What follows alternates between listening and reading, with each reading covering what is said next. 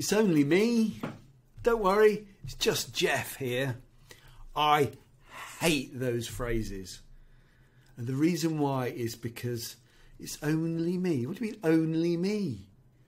When you phone someone and go, it's only me, you're immediately putting yourself below that other person. Oh, it's just Jeff here.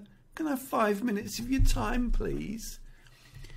You see, those words show me a window into the person's soul. I don't judge that person at all, because I probably used the phrase loads of times myself in the past, but I catch myself doing it because the words belie the thinking behind that.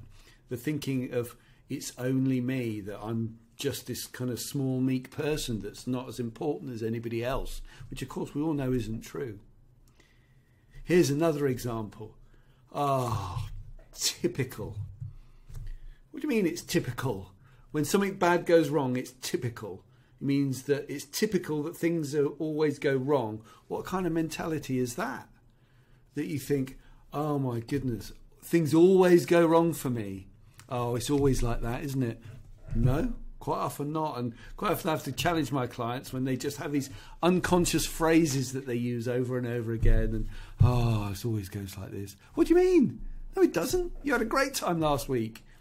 And it's important that we catch ourselves in these unconscious phrases because they reinforce our identity over a period of time.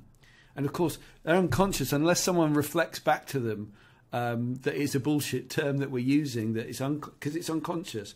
We need someone to reflect those back to us enough time so that we can learn how to do that ourselves. So here's the thing. If you catch someone saying it's only me, just reflect back to them what that really means. Because generally speaking, they're a perfectly lovely person, a decent, intelligent and capable person that says that. But they've just, their little inferiority complex is playing out there in the words that are coming out. So you can challenge them and you can support that person by saying, what do you mean it's only you? I'm delighted to see you. What do you mean just Sandra? Sandra, I'm really happy that you're here. So don't talk yourself down. It's important. Words are important because words follow on through to the heart and the soul and the identity of that person. If you want to have a conversation about words and how they're affecting you, let me know. Send me a message in the private message or in the comments, or email me at jeffshrimpton@actioncoach.com.